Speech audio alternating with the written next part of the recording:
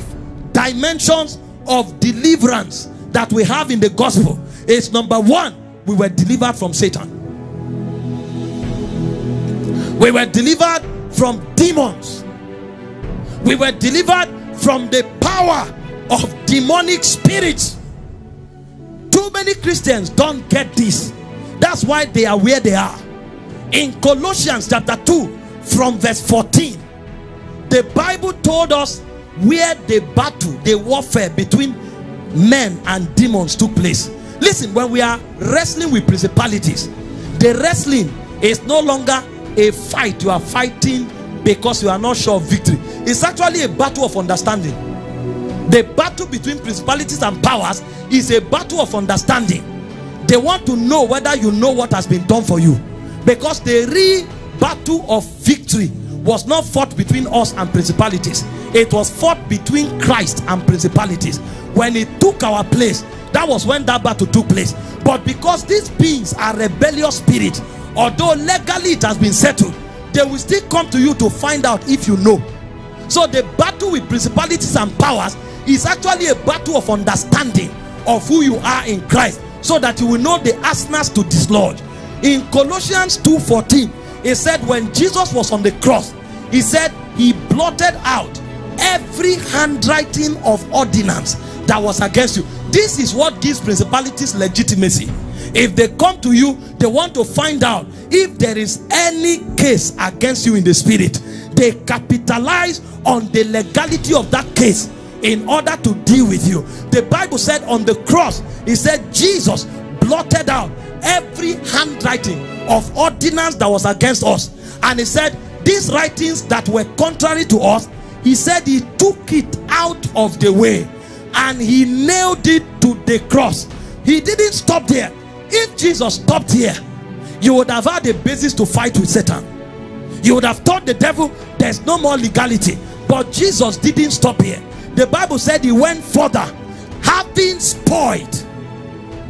If he stopped by taking the legality, you would have had. Now, those of you who are lawyers, you understand this.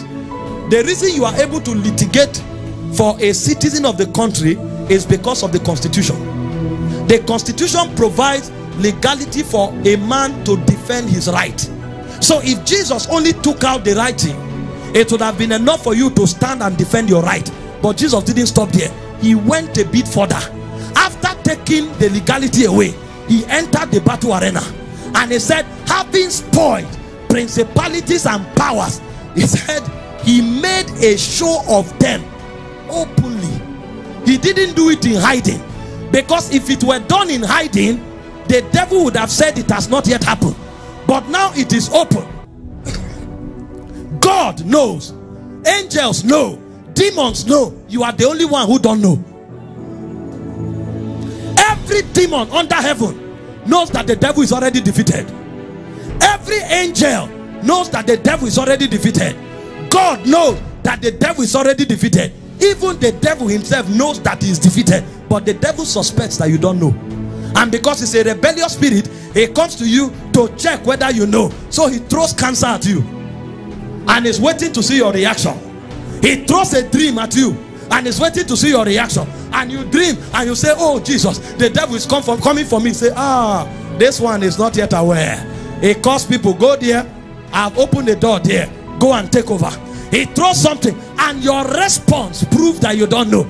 But those of us who know, when the devil show up, we say, where are you coming from? Are you not aware that the angels that did not keep their first estate, he bound in prison under the bottomless pit? Are you not aware that having spoiled principalities and power, he made a show of them? By what authority have you come?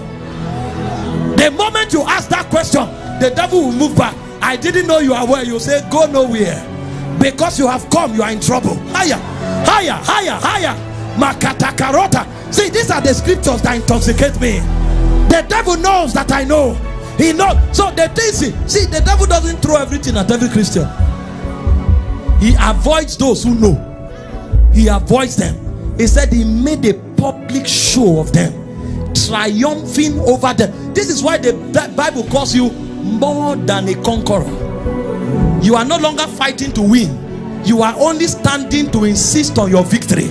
The victory has already been achieved, and you are telling the devil, I am aware that the battle is over. I am aware that I have won the battle. I am aware that you are a defeated foe. And so in the name of Jesus, I enforce that victory. You cannot trespass it.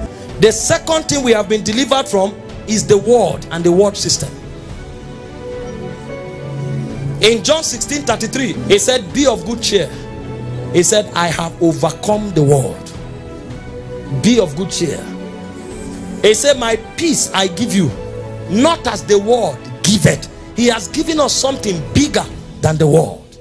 And that's why 1 John 5:14, 5 verse 4, he said, whoever is born of God overcometh the world. He said, this is the victory that overcometh the world, even our faith. Listen, we have overcome the world. This is why you cannot allow the world mentor you anymore. Many Christians are not aware that we live in a realm higher than the world system. Don't let the world mentor you. Don't make yourself a slave of what you have been delivered from. In James chapter 4 verse 4, it says, you adulterous generation. It says, know ye not that friendship with the world is enmity with God. We have been set free. Love not the world, the Bible says. 1 John 2 verse 15 to 17. Neither the things that are in the world. Christians are in love with the ways of the world. Every music they hear is worldly. Their dress code, worldly. Everything about them does not give glory to God. Are you not aware that you are supposed to disciple the world? How can the world disciple you? And we are trying to infiltrate the church by bringing the garbage of the world system into the church. From our music to our dancing to our talking, because we don't know that we have been set apart. The word church means set apart. We have been called out. We are not of the world. The third thing we have been delivered from is sin. 1 John 3:8, it says, for this cause was the Son of Man made manifest, that he might destroy the works of the devil. The works of the devil is sin. Anybody you see sinning today is sinning for two reasons. Number one, he doesn't love God enough. Because if he loves God, the love of Christ will constrain him. Number two, anybody you see sinning today is sinning by choice. Because now we have power to live above sin, because we were delivered from sin. And that's why Romans 6:14 said, sin shall no longer have dominion over you. Don't pattern your life after sin. Don't program yourself to live in sin. They are watching movies that are showcasing nudity and pornography. Why will you not end in fornication and masturbation? You programmed yourself into sin with your will. Many Christian families today watching Big Brother Naija for 3 months, and the whole topic is seduction and immorality, barbaric practices, exposing to the spirit man that should be beholding the glory, and they end up becoming slaves of that which they have been delivered from. You need to walk with the consciousness that sin should not have dominion over you, and so you program yourself to live above sin, because you have been delivered from the power of sin. The fourth thing we were delivered from is death. 2 Timothy 1 verse 8 to 10. Hear what Paul said. Don't be ashamed of me, the prisoner of Christ. He said, be a partaker of the afflictions of the gospel. And then he went to verse 9. He said, concerning Jesus now, who had saved us and called us with an holy calling. That's why we can't be part of the world. Not according to our works, but according to his own purpose and grace, which he had given us in Christ before the world began. So this thing was given to us before the world began. We just realized it in Christ. Now in verse 10, hear what he said. But is now made manifest by the appearing of our Savior Jesus Christ, who has abolished death and has brought life and immortality to light through the gospel. Death has been abolished. Listen, don't let death threaten you.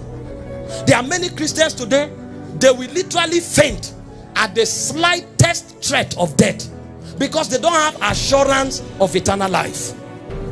The life that we have has secured us with God forever and ever. In John chapter 11 verse 25, Jesus said, I am the resurrection and the life. He said, whoever believes in me shall not die. And he said, even if he were dead, he said he shall live again. We are above death. Don't let the torment of death kill you. When your assignment is over and you have to give away your earthly tabernacle, be rest assured that you will live on. He said absence from the body is not condemnation. He said it is presence with the Lord. In Hebrews chapter 2 verse 14 and 15, hear what the Bible said. For as much then as the children are partakers of flesh and blood, he said he also himself likewise took part of the same, that through death he might destroy him that has power over death, that is the devil. And then he went to verse 15. He said, and deliver them who through the fear of death were all their lifetime subject to bondage. Some of us are in bondage of fear because we don't know that death can no longer hold us captive. If Jesus overcame the grave, then we too have overcome the grave. We will live forever and ever in Christ, rejoicing with him in all eternity. And finally, what we were delivered from is the flesh. Galatians 5 verse 24. Here is what the Bible said.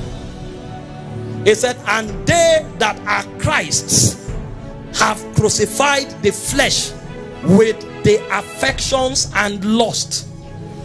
The flesh has been crucified in Christ.